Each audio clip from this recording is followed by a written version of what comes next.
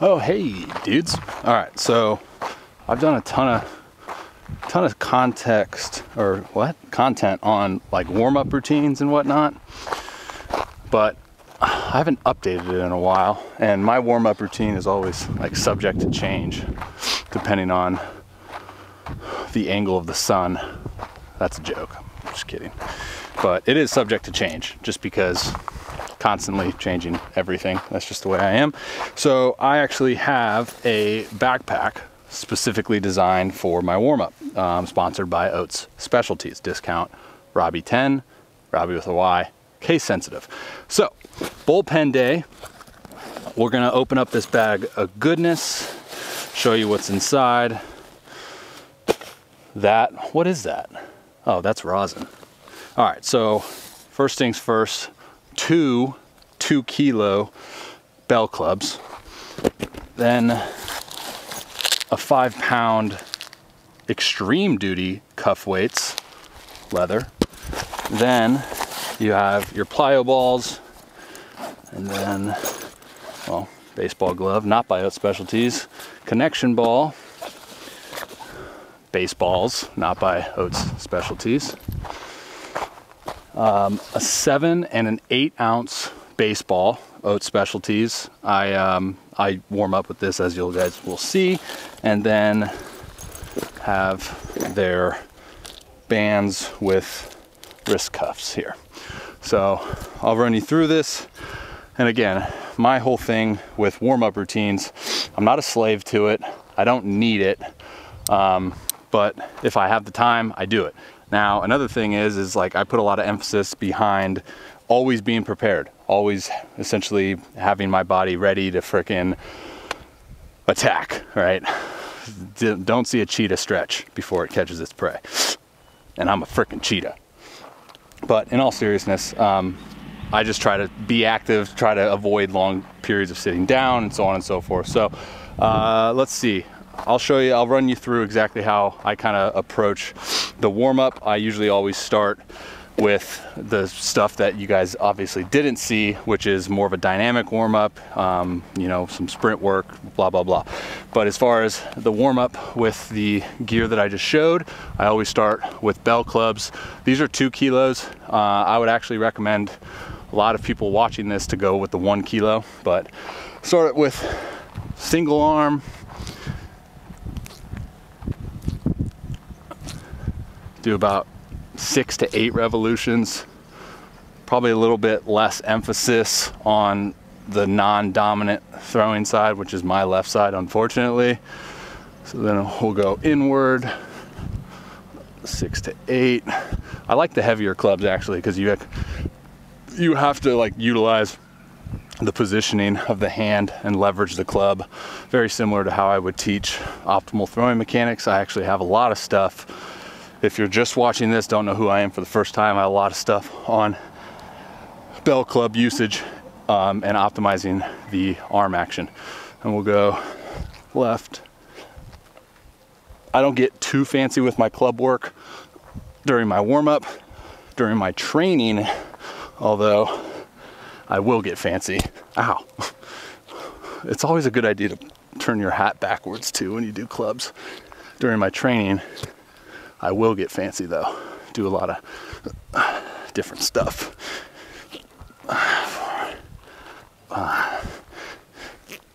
Okay, those are clubs. You can even, like, I have the 1 kilo over here, and sometimes in my 1 kilo, I'll do like dry throws, like so. You can even throw the 1 kilo. Okay, then I'll go straight to these bands.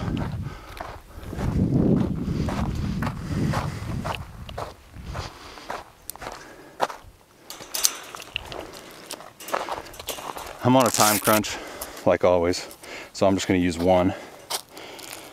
Not a super over complex routine here. I have a lot of content on like J-band routines.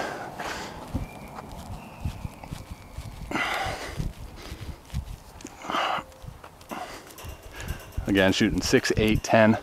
For me, the big thing is I don't want to overdo anything in my warm-up.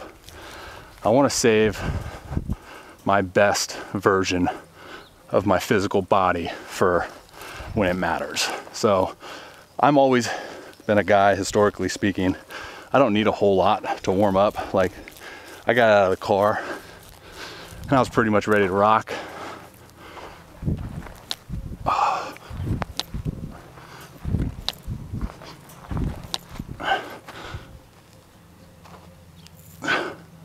What up, dude? Living the dream.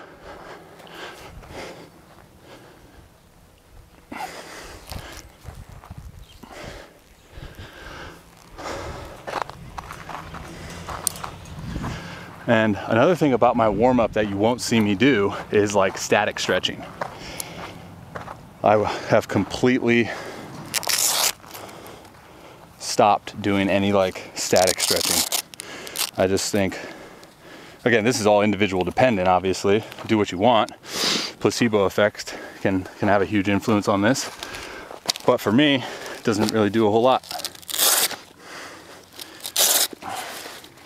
Now we'll strap on this wrist cuff. And here's the thing, wrist cuffs and bell clubs, personal experience and personal opinion, very similar. You can do either or, depending on if you have either or.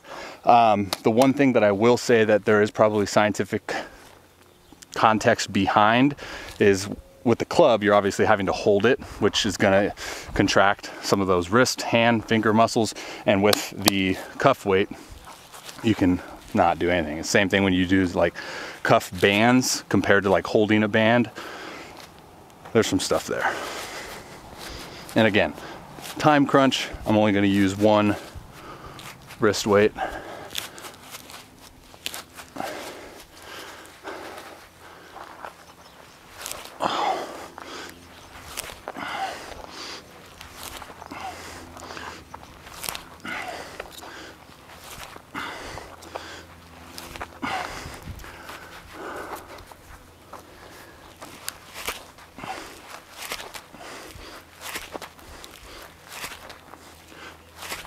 My Rapsodo's just sitting there, probably gonna overheat. Same with my iPad. All for the content. So as you can see, not a whole lot of stuff going on with the wrist weight, just because I have the bell club. But you can substitute, get the same out of it.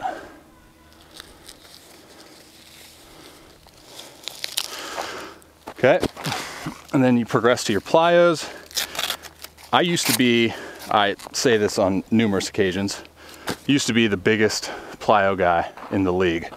Always do plyos. And now I rarely do plyos, just because, again, obviously plyos for me are different, more so targeted towards like my drill progressions and whatnot. But in terms of, you know, a strict plyo ball routine, hey, that's gonna be a good day, you know that. And now we're back to square one. So again, plyos for me is more so targeted at drill progressions over a warm-up. But everyone's different. If you're watching this, take a note, I have a free ebook on my website that covers all my plyo ball drills and all my plyo ball routines. Like I said, I used to be a big plyo ball guy. And it's a free ebook. You can pick it up, therobbyroshow.com/free-plyo. So if you're interested in that, be sure to go pick that up.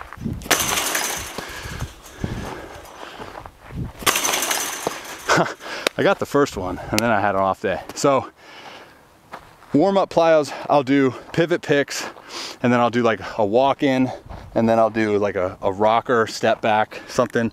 I'll actually incorporate, like I said, with a little bit of drill progressions in my warm-up, but I am on a time crunch. So we're gonna get going. 32 ounce, again, Oates Specialties. But I keep my plyo balls pretty heavy during my warm-up. Okay.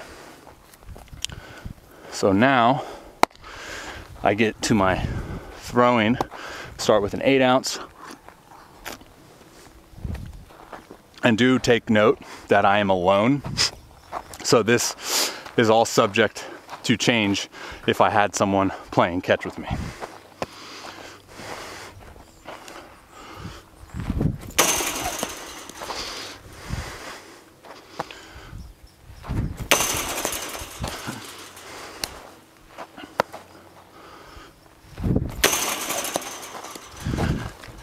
And I don't recommend you throwing these into the fence.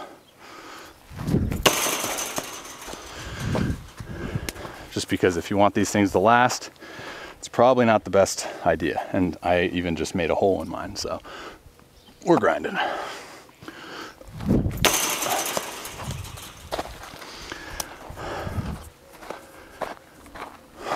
And I could get fancy with these, with my 7 ounce overload baseballs. I could do like regular throws as you see me do now, or I can do like added into my drill progression stuff that I could implement if there's something specifically that I'm working towards.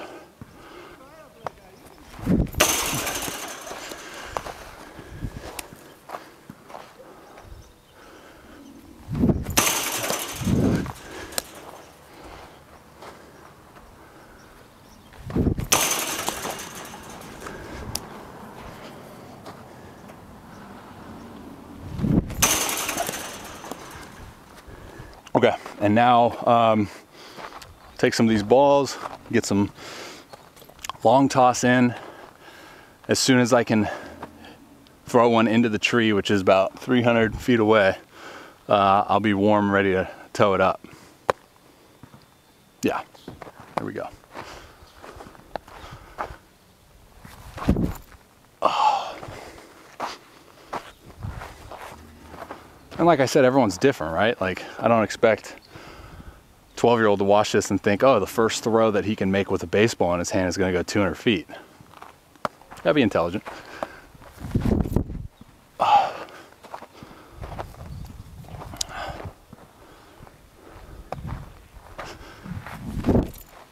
Oh.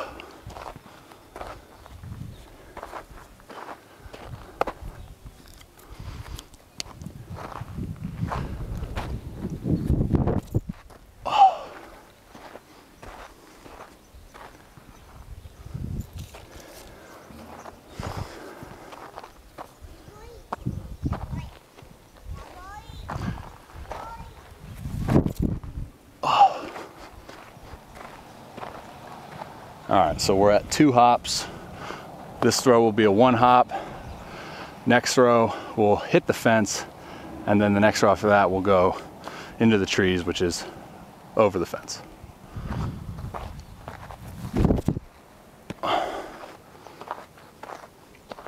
Okay, I lied. That one hit the fence. And now this one, hopefully there's no cars coming in to that lot. This one will go over the fence into the trees. Oh. Nope, hit the fence. Can't end on that one.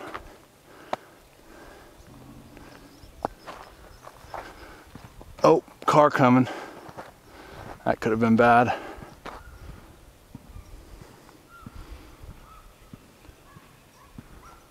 It's just stopped right where I want to throw it. Hopefully my precision is good.